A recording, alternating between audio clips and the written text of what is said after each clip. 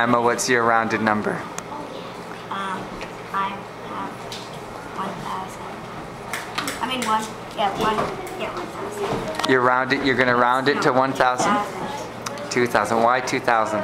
Because 8 is higher than the midpoint. Okay.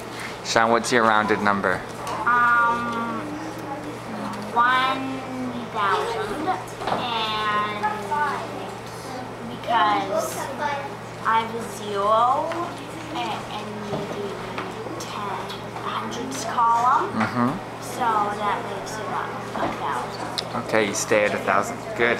Who wins that round then? Emma wins that point.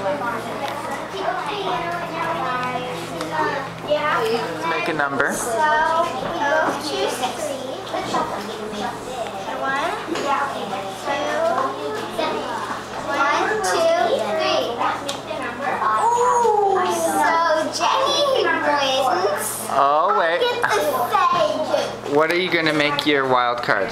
A 5. A 5. Okay, so what's your rounded number going to be to the nearest 1,000? 9,000. Okay, why is it 9,000? Because I made that a 5, and when you have a 5, you always go up. Okay.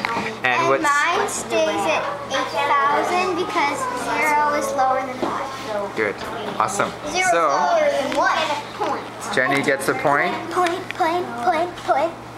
Mark your point. Did you mark it already? Oh yeah, wait. Wait.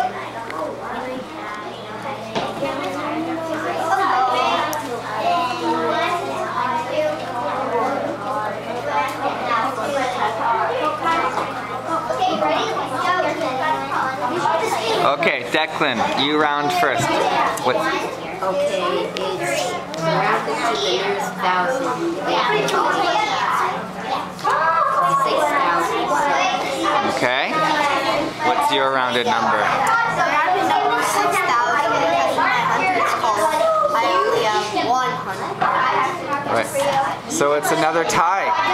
Are you playing the rule that you both get a point or that nobody gets a point? Nobody gets a point. But if we both get a higher one, then we both get a point. Ah, so if you both stay at the lower 1,000, no one gets a point, but if you both go to the higher 1,000, you both get a point? Yep. Interesting. Okay.